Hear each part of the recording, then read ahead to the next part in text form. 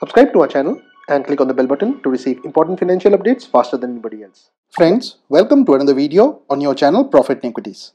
In this video, we'll be talking about a severely corrected stock which Manish Chokhani has presented as an easy pick in the NBFC space for the next 5 to 7 years. Now, for those of you who do not know, Manish Chokhani is a very respected stock market investor from India. However, he does not appear on television too often. He is also the director of Enam Holdings. Now friends, if you have not already become members on Profit and Equities, please click on the join button below and follow the steps. This will entitle you to member-only privileges on Profit and Equities. Also, if you have not already subscribed to our channel, please click on the red subscribe button below. This will help you get notified whenever we upload a new video. Please watch this video to know more.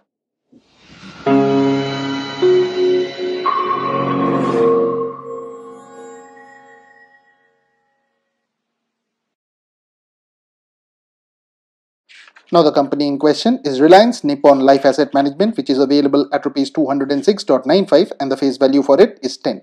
Now speaking on a recent television interview, and when quizzed on what he finds as the major trend within financials for the next 5 to 7 years, Manish Chokhani said, and I quote, "The easiest one in financials today is the mutual fund space because everyone is underinvested. There are 2 listed and a couple of more indirectly listed in that space, but eventually the mutual fund has to become larger than the banking deposits in this country.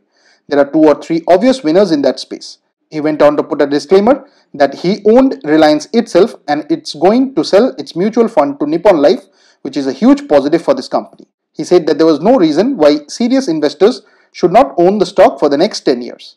Now this company, which was formerly called Reliance Capital Asset Management Limited, is an asset management company and this is the asset manager for Reliance Mutual Fund.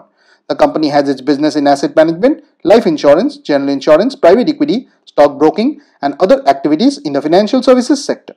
Now looking at the 1-year chart, this company has been an underperformer primarily because of the issues associated with the ADAG group of companies.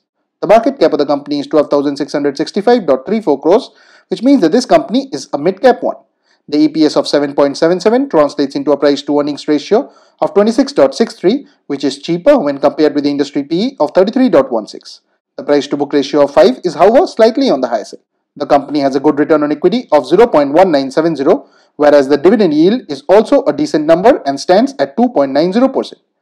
The promoters holding for this company stands at 85.75%, which is also very good, and the overhang associated with the ADAG group is now set to be cleared as Nippon is about to go ahead and buy ADAG's stake in this company. Also, none of the promoters holding is pledged. Another positive factor for this company is it's debt-free and this makes it even more attractive. Now friends, please don't consider this to be a recommendation on our part. Please go ahead and do your own research. This and all of the content that you see on our channel is intended to be a piece of news. Thanks for watching, and if you have not already subscribed to our channel, please consider doing so.